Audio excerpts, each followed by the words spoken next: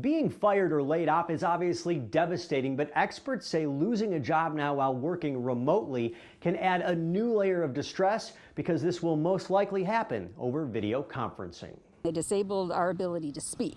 Homewood resident Nicole Nordman was among a group of employees of WW, formerly known as Weight Watchers, who was laid off on a Zoom call this spring. At the end of this call, you will no longer be an employee of Weight Watchers. And that was it, and then click. It was a 3-minute phone call. The I-Team spoke to Nordman and 7 other former WW employees nationwide. How many of you were shocked when you heard this news on Zoom? Very shocked. It was like we did not matter. We weren't human. They say they understand that because of the pandemic, video conferencing may have been the safest option. However, they all describe their layoffs as humiliating, cold, scripted, and quick. We couldn't ask any questions, or it was like, after this phone call, you're done, and they hung up. Wow, I've just been fired, but you can't talk to me. For 2 days, I cried. I was in shock. For 18 years, this has been my job. Nordman says she used WW to lose her weight, then became an employee to help others. She says she expected more of an explanation on the Zoom call from a company which promoted a culture of empathy. I just kept thinking, where's the empathy? Local clinical psychologist Elizabeth Lombardo says some of her patients who work for other companies have had similar experiences. What I'm hearing that's very concerning are these group firings. They're maybe put on mute and they are told their job is no longer, they can't ask questions, they can't process it.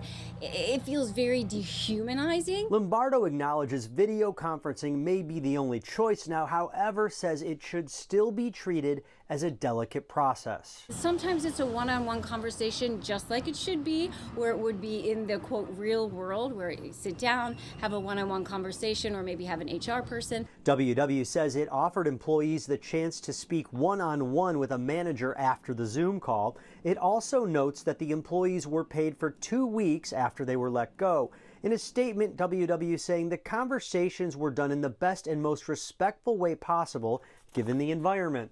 WW not saying how many employees were terminated, only telling me there were several large Zoom groups. The company says when we shut down WW Studios in March, we continued to pay our team members through May, including those not working.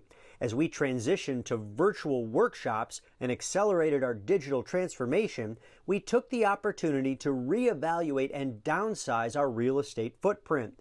Unfortunately, that had us make some difficult decisions that directly impacted the lives of some of our valued team members. Lombardo says if you've been laid off, you should embrace the mourning process. Acceptance, then forgiveness. It doesn't mean that you want it to happen again. It doesn't mean you deserved it.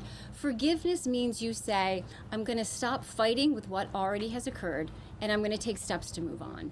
And that's really a gift to give to yourself. WW also told the I-Team that all of the employees were recognized for their years of service and they were all given free lifetime WW memberships.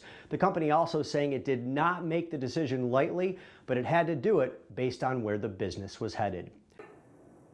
Hey, if you like that video, be sure to subscribe to our ABC7 Chicago YouTube channel.